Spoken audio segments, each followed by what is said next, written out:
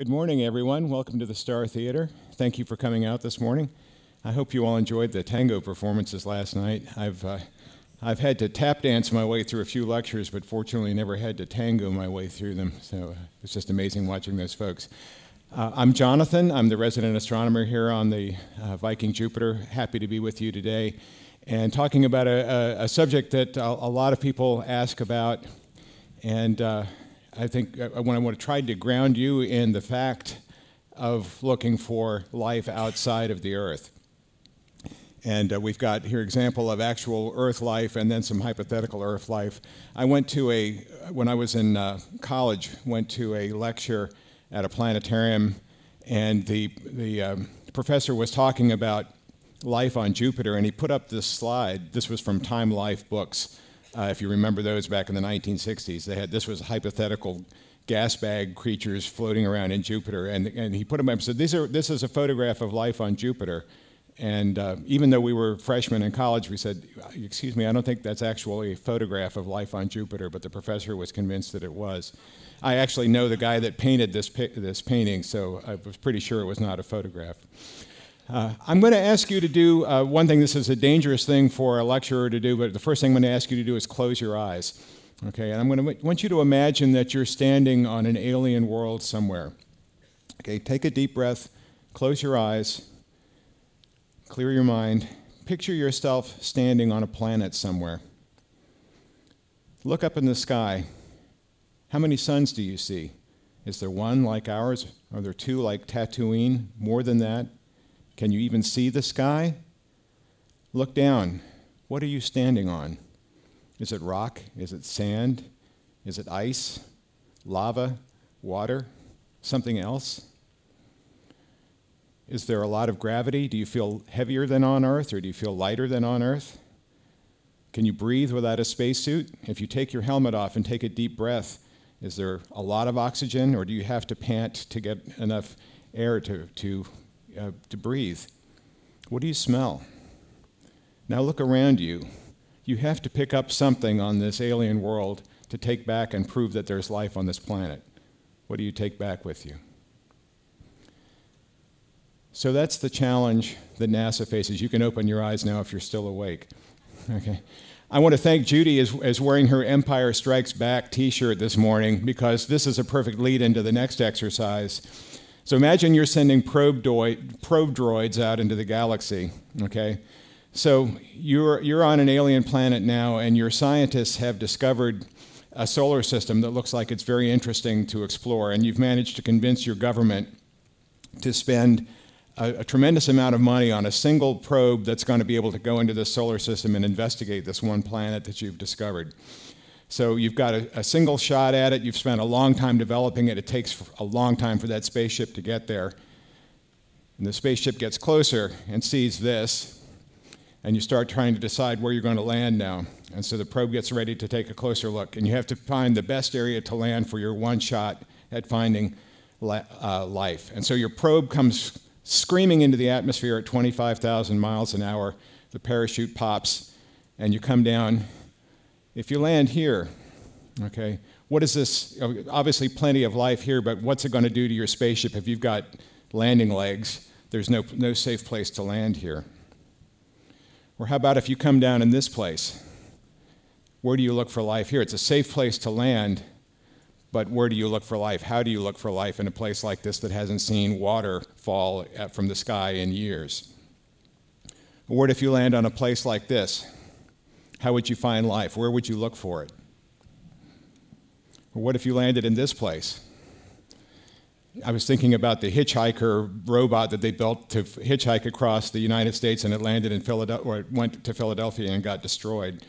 Imagine what might happen to something that landed in a city like this. Or, given that Earth is more than 2/3 water, what if you landed, this would be a likely place to land. How would you look for life here, and what would you take back with you? So this is the kind of challenge that NASA faces when we're going to be sending something to another planet in the solar system or to a moon in the solar system. What do we look for? Where do we land, number one? And then what's the best place to look for things that might help us build towards the building blocks of life? And I'm going to talk today pretty much about focusing entirely on our solar system rather than looking from the outside. I know that there's a whole other series of talks we could talk about using radio to search for extraterrestrial intelligence. I'm taking that down to a much more granular level. How do we look for life itself? Let's not even worry about trying to find intelligence, but how do we look for life itself in our solar system? And so the challenge we have then is that we've got all of these bodies in the solar system where we might look. These are the only places that are really accessible to us right now as a species. We can get to any one of these planets in a reasonable amount of time, reasonable being about 10 to 15 years. And so if we're going to be looking for life, these are the places we look. The question is, obviously, that these are all, if you think about where we came from, these all formed from the same solar nebula. This is the same cloud of gas and dust that contributed to the formation of all of these planets. So we really have a sample size of one. We have Earth and we have its neighbors. We can have learned what to look for when we look for life on Earth, and so we assume that other planets and other moons in the solar system are going to have a similar type of chemistry and things like that that would make us be able to recognize what life looks like. So what do we look for when we look for life? There are three requirements right now that we know of that are necessary for life, and so the first of those is there has to be liquid water. Now we found life in the Antarctic ice sheets. We found it a mile under ice in Greenland, but the life is able to convert that frozen water or take humidity from the air and convert that to liquid water. So you need to have liquid water to act as a solvent and be able to move chemicals around.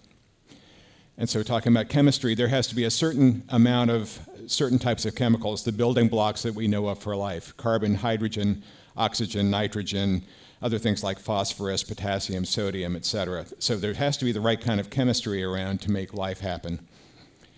And then finally, there has to be some sort of energy source, something that drives the chemical reaction that's going to take reduction or oxidation, that's going to move electrons across an energy barrier.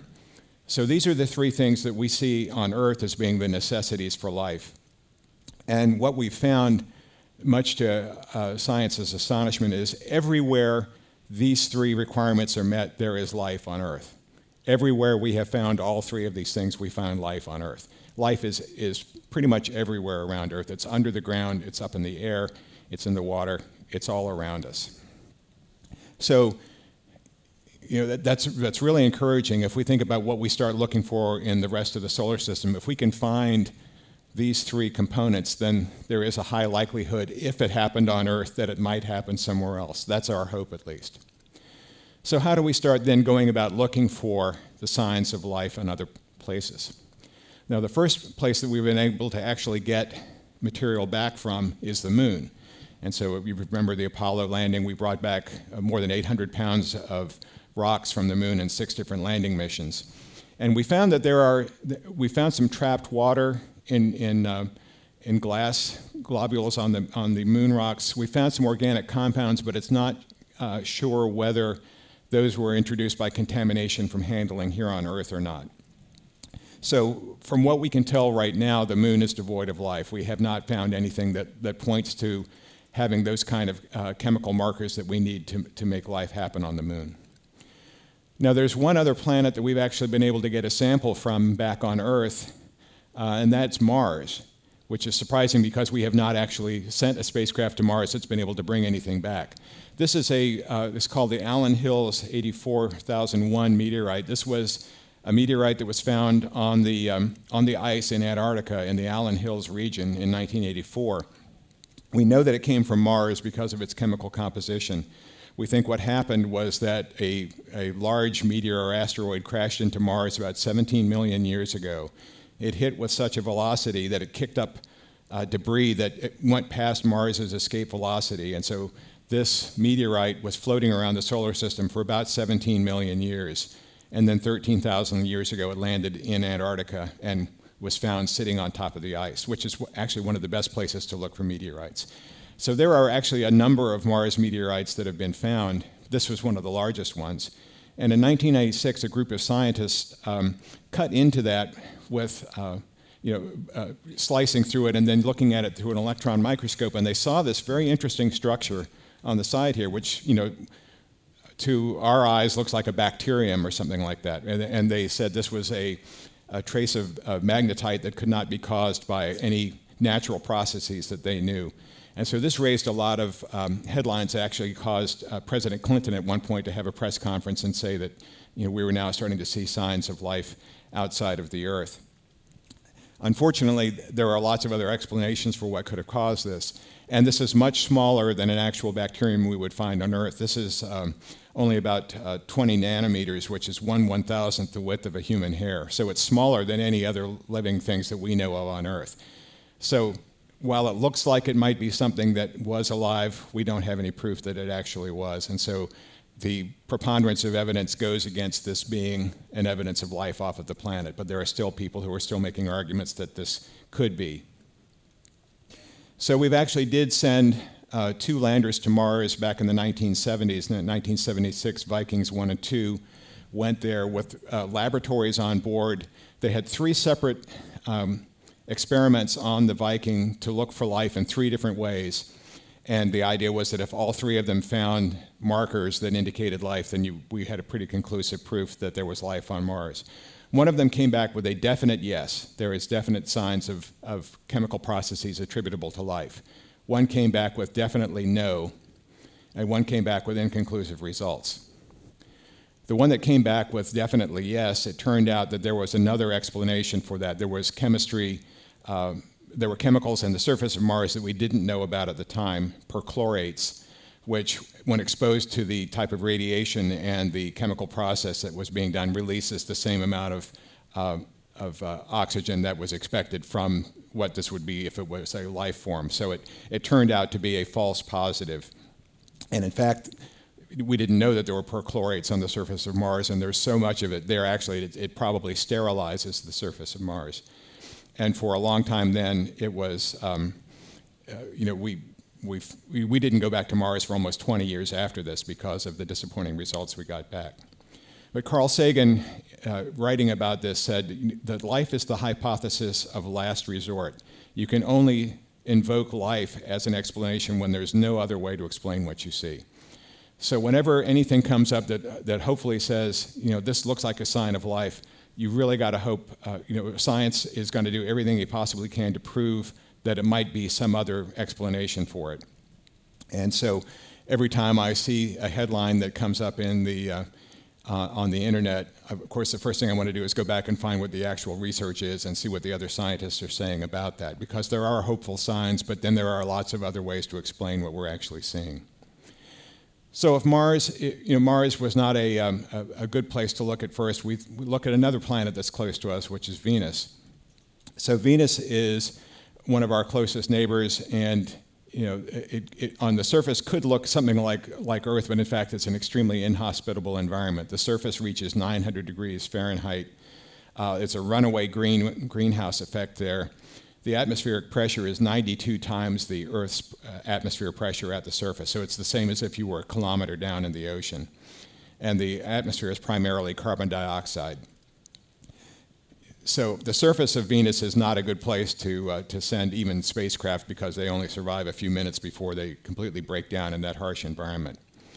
But what we did find, and there is a Venus orbiter right now that's sampling the atmosphere or examining the atmosphere around Venus, and what it's found is that if you go down about 50 kilometers below the top of Venus's clouds, the atmosphere and the pressure are a little bit more similar to what's going on Earth.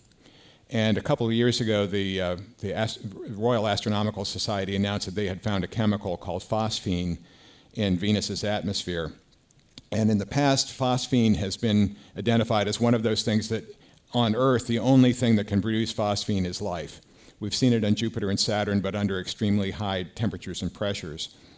So we weren't sure, but the fact that there was phosphine there was an indication that there could possibly be life in the clouds of Venus. Well, it turns out that maybe it wasn't phosphine, and it could have been sulfur dioxide that was causing that. And again, other chemical processes might explain that. Just because we know it can't exist on Earth doesn't mean it can't exist somewhere else under a different process. But Venus still looks like a possibility, and there is talk about trying to send probes back to Venus to take a look for signs of life in the atmosphere. So where else do we look? We've got the Jupiter's moons are a good possibility. Until the Voyager missions of the 1980s, we discounted the possibility that there might be other places that life could be other than Venus and Mars in the solar system and the Earth. But then Galileo sent back these, Galileo and Cassini and the Voyager mission sent back these very intriguing photos of the 4 largest moons of Jupiter. 2 of them are actually larger than our moon. But you have Io, Europa, Ganymede, and Callisto as 4 moons there. And there was a hint that there might actually even be oceans underneath some of these worlds. And so we sent back, we did closer study of Europa in particular. It's a very interesting looking surface. It's a very young surface. Normally, if you think about an old surface in the solar system, it's a surface that's got a lot of craters like the moon. The moon is an old surface because there's nothing going on to bury those craters again, except more craters forming on top of them. There's only 7 large craters on Europa at all. So we think that the surface is somewhere less than 50 million years old, which is very young in solar system terms. And it's got this intriguing dark stuff on it. And in analyzing the spectrum that came back from this, we found out that it's a material that we call tholins, which is a class of material that are kind of complex organic chemicals. If you think about, I don't know if you remember the experiment where they created, where they just took a test tube and put all kinds of basic organic compounds in there, like methane, ethane, carbon dioxide, other types of things like that, water, put them in this flask environment and then just bombarded it with a lot of energy. And what they found was that it created all of these interesting organic types of compounds that were much more complex.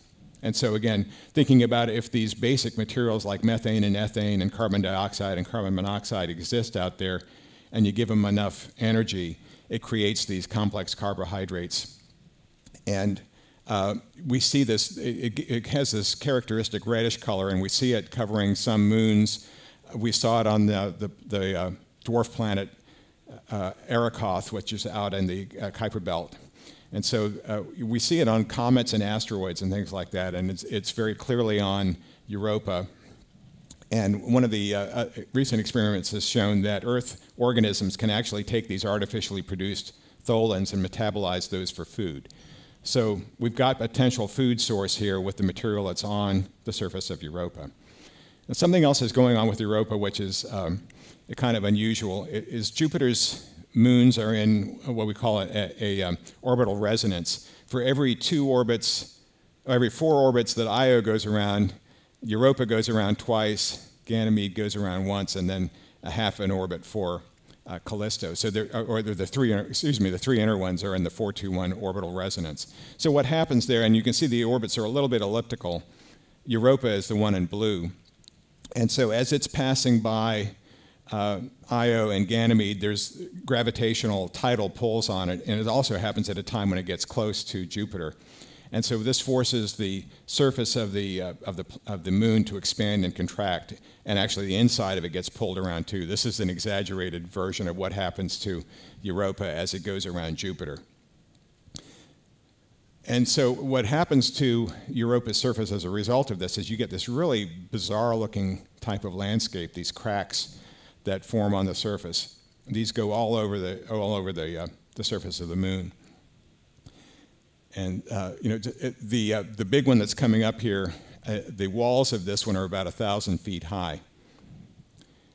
And what we think is happening is that there might actually be a possibility that if there is a subsurface ocean on Europa, which we believe there is, that some water could get pushed up into that, or the contents of some of the ocean could get pushed up into these cracks. And so this was a computer simulation over the course of about 1 million years of how this process might work. Eventually, as the surface spreads apart, a little bit of the ocean can push up through. So there's a possibility that if there is something inside Europa, it might get pushed up to the surface that we can take a look at. So what would be inside Europa? And it's a fantastically complex type of environment. What we've determined is that the surface of Europa is constantly bombarded with radiation, so the chances are that nothing could live on the surface there. There's this ice crust, which is about 10 to 15 miles thick. And then there's an ocean that's 40 to 100 miles deep. There's more water in the ocean on Europa than there is in all of the oceans on the Earth combined. So, and then you've got this heating of the interior from tidal forces, which could cause things like volcanic vents and plumes and fractures and things. So there's definitely a liquid water environment down there. It's under a lot of pressure. It's cold, but then there is an energy source that's down there.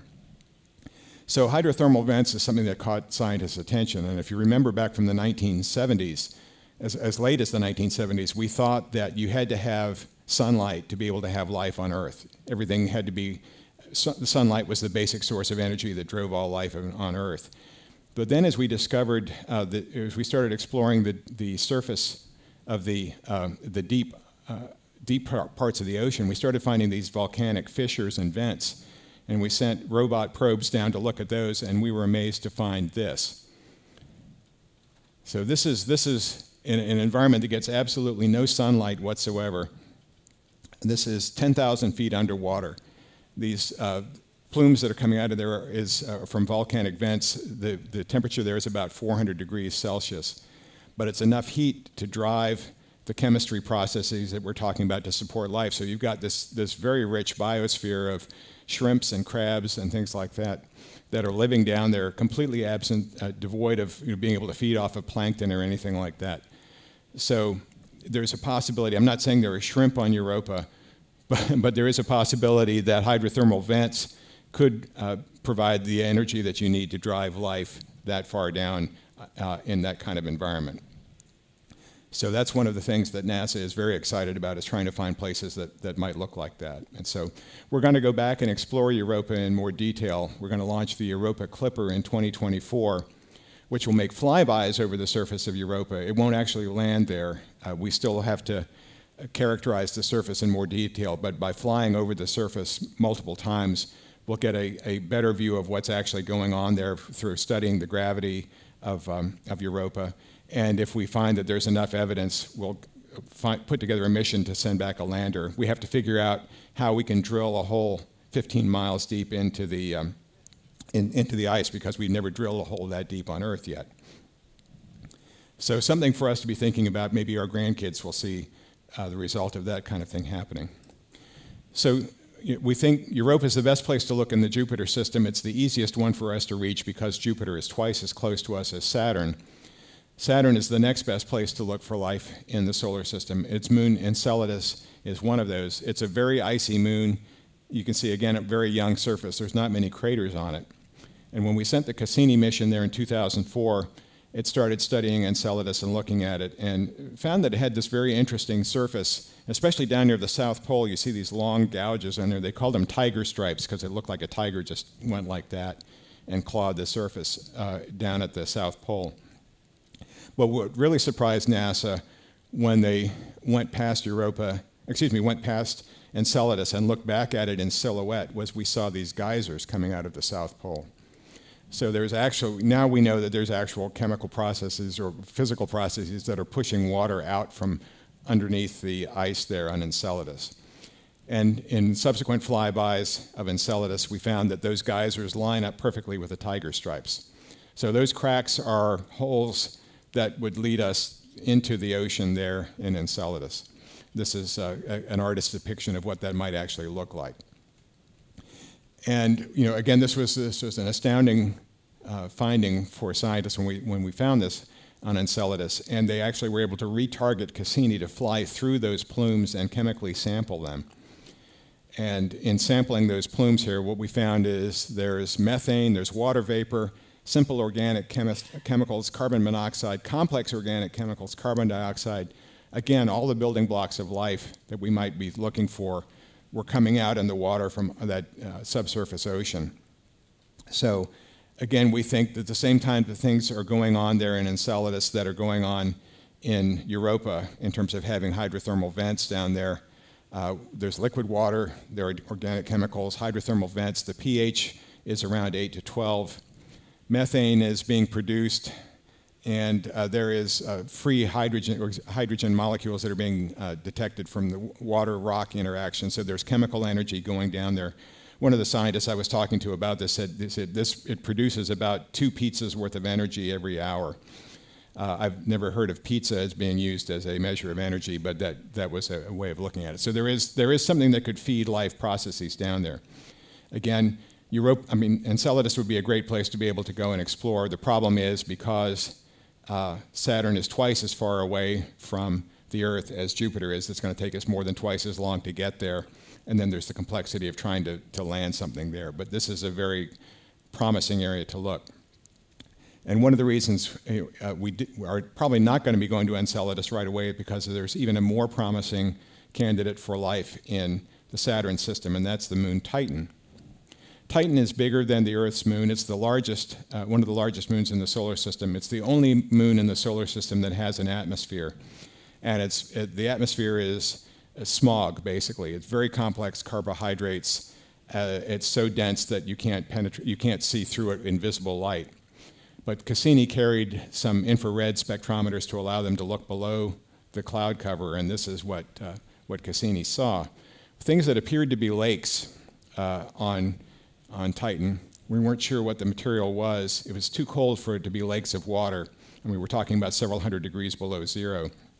And they weren't quite sure whether this was actually liquid material or not until they took this picture where you've got a sunlight glint off of the reflection of a lake near the North Pole, so they knew this actually was liquid material. But you've got these lakes of ethane and methane, of liquefied ethane and methane. This is a radar picture on the side here too. You can see it's definitely a flat surface compared to the other types of reflection you're getting around there. So they appear to be lakes of complex carbohydrates. They are less than tens of meters deep, and we actually see the lakes changing during the course of Cassini's mission. We could see the lakes getting larger and smaller. So there was something that was causing them to be enlarged, something that, there were obviously some sort of active process was causing them to lose and evaporate material back into the atmosphere. And as Cassini continued to orbit Titan, it went around Titan more than 100 times during its mission around Saturn. We found basically the surface of Titan is just covered with organic molecules. And what we think is happening is there's all of this organic material that's in the atmosphere. It gets bombarded by cosmic radiation, and it forms this complex photochemical products that are being formed in the upper atmosphere. They rain down as methane and other types of precipitation, land on the surface. They flow down in channels very much like rivers into lakes, and then eventually evaporate. This is as one of the scientists was explaining to me, they said this is exactly the same as Earth's water process, but with different chemical basis, because now Titan is smaller than the Earth, so the gravity is less, and the atmosphere is colder, but we're seeing an analog to Earth's water cycle being carried out with methane and ethane on Titan. So again, really the building blocks for life are right there on the surface, easy to get to. So again, thick atmosphere that protects it from radiation from outside.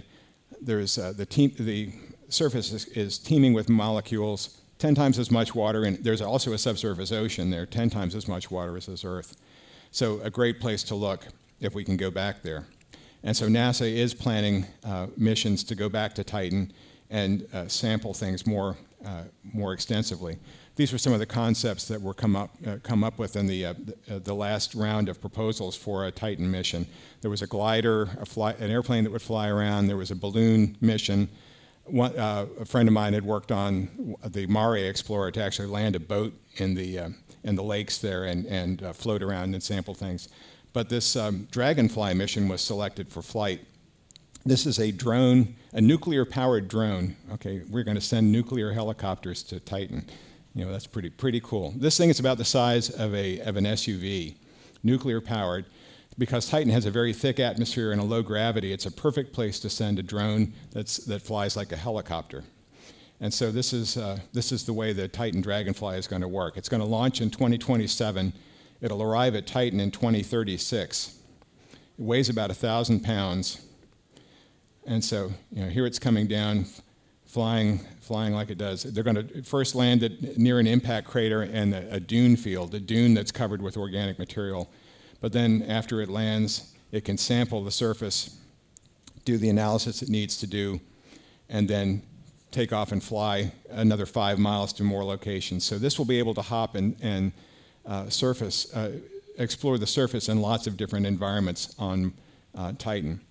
So this is probably our next best place to look, other than, excuse me for this, next best place to be looking for life right now. This is the next mission that's going to help us be looking for that, is the Titan Dragonfly. I do hope I'm around in 2036 to see the results of this coming back.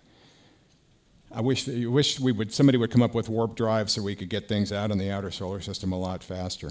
But that's where we're going to be looking next. And again, now the Perseverance rover that's on Mars right now is also collecting samples that are going to be packaged and ready for a mission which has not yet been designed to somehow land on Mars and bring those samples back. The chances are, if Elon Musk has his way, he's going to have humans there on Mars faster than we're able to design a robotic mission to, and I'll be talking about this at one of my next lectures on commercial space colonization. But so there's a chance, a very good chance, that within the next 10 to 15 years we'll be bringing back samples from Mars and being able to detect what's going on Mars directly. We have the sample mission going on at Titan, and so there is hope for doing this kind of exploration in the near future within our solar system. Again, what we can reach. And so, again, going back to this picture, we've got the sample size of 1. These are the places we can explore. We'll continue to look at the ones that look most promising, but the question comes up then, of course, is where else might we look for life outside of the Earth? And as I mentioned the other day, we've discovered thousands of exoplanets now in the last 25, 30 years. And so we're characterizing ones that look like they might be potentially good places to look for life. And one of these is a system called TRAPPIST-1, which is a red dwarf star, which is 40 light years away from Earth. There are 7 planets going around it, and to scale here, these are the 7 planets around its sun. But as you can see on the bottom down there, the actual orbit is very small, much smaller than the orbit of Mercury. But because their sun is very small and very cool, the habitable zone is much smaller around TRAPPIST-1. But we've been able to detect these 7 planets that are in that zone around there. So this is, people have asked me, what's the James Webb Space Telescope going to do that Hubble has not been able to do? And one of the things that it can do is to actually sample through spectroscopes.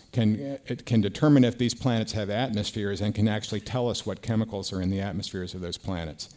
This is just an amazing and astounding technology that's coming up.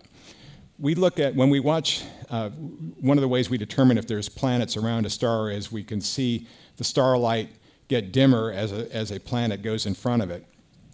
And with the spectrometers on the James Webb Space Telescope, what we'll be able to do is look at the relative size of how much of that starlight is being blocked by these planets, these planets, because what happens is if a certain chemical is present in that planet's atmosphere, it will absorb more light in a particular side of the spectrum.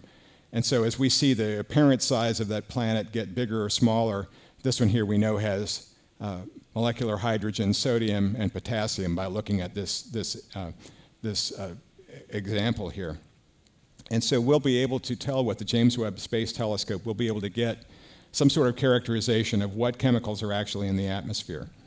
And that will tell us, if we start seeing things that look like they're only can be produced by mechanical processes.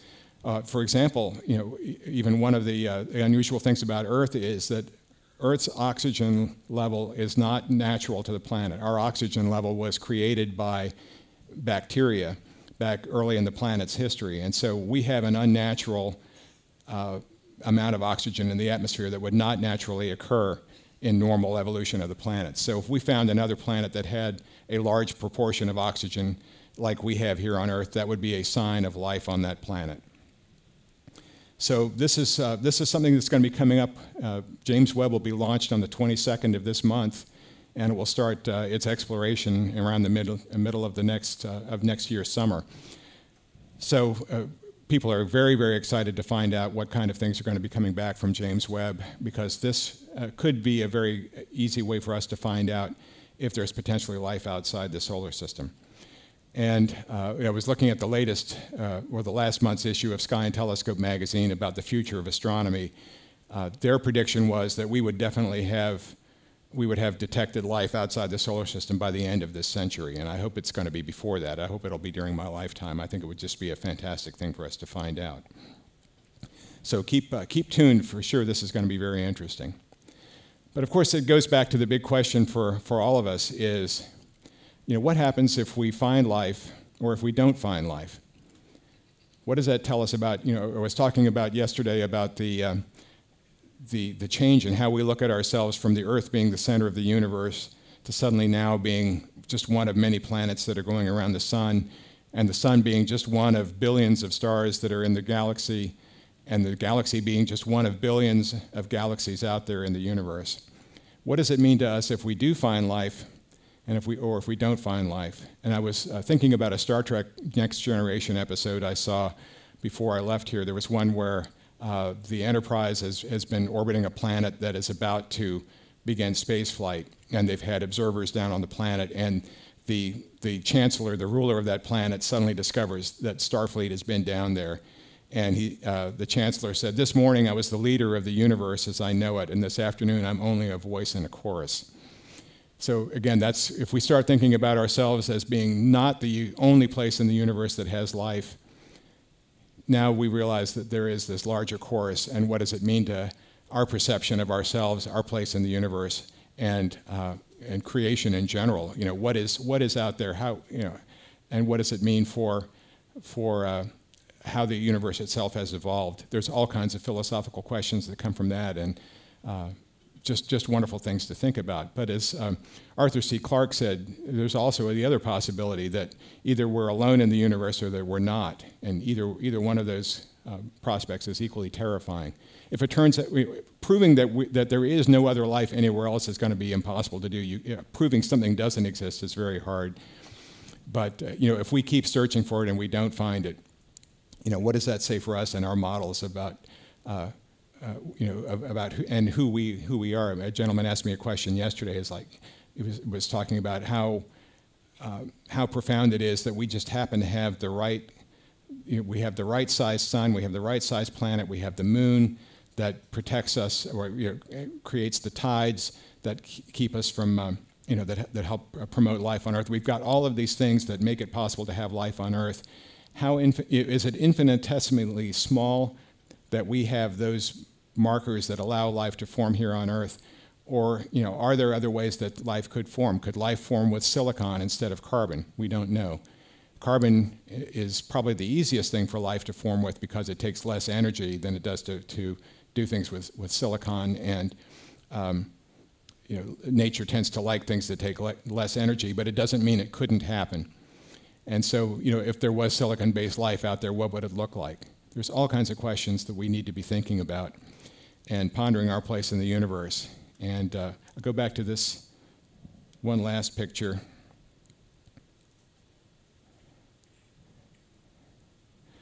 This is a picture of the Earth and the Moon, by the way, taken by the Mars Reconnaissance Orbiter. So this was a picture of the Earth taken from Mars. And again, just thinking about, what will we find? Imagine when we get telescopes that are powerful enough to see another planet that looks like that. What's that going to tell us? And is there a possibility we could ever reach out and communicate with those people? Do we want to communicate with those people? Are they going to be benign? Are they going to be malevolent? We don't know. But there's lots of decisions that are going to be made depending on what we find out in the next couple of years. Again, some good discussions to have over some beverages at some point. And I wish I had more answers to give you, but that's what we're actually doing right now to look for life within our solar system. We do have the continued search for extraterrestrial life with radio telescopes, but I think this is going to provide us with more direct evidence than we may find with the radio telescope search. And so I've come to the end of this presentation, and I would be glad to meet with you out in the hallway afterwards if you'd like to talk about any of this, or anytime around the ship, please feel free to stop me and talk to me. And I, again, encourage you to come up to the sky above us talks that we're doing in the planetarium. We had full houses for both shows yesterday. There'll be 3 tomorrow. Just go to guest services, and they can sign you up for that. So thanks for coming, ladies and gentlemen.